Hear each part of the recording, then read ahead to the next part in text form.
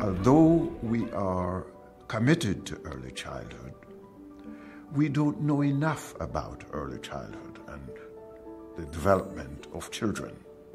We have just scratched the surface. One of the greatest needs in the early childhood field has been advanced doctoral study in early care and education, particularly with a focus on birth to age 5.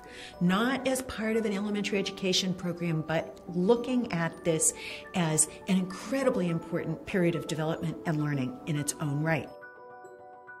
The postmaster certificate model is important and valuable because it creates a launching pad toward a different level of leadership for groups of people who are already in the field, already immersed in important work.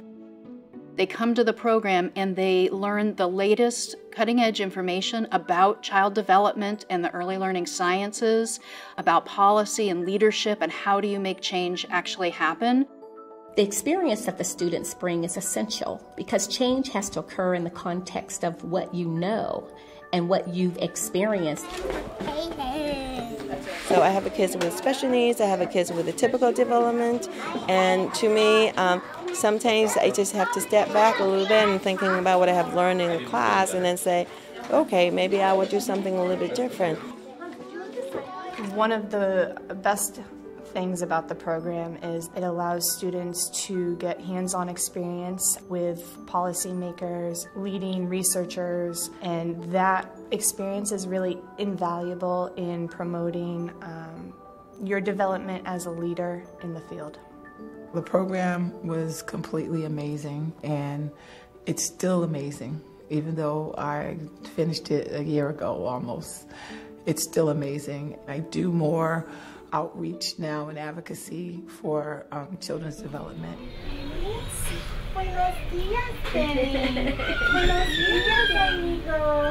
As a mother with a child with social-emotional disabilities, it's a very personal path for me, and I know that with the support from UMass Boston and the Department of Early Childhood Education, I think that they will be more than happy to support each candidate that is in the program to not only make these differences and these changes in their classroom, but also outside of their classroom.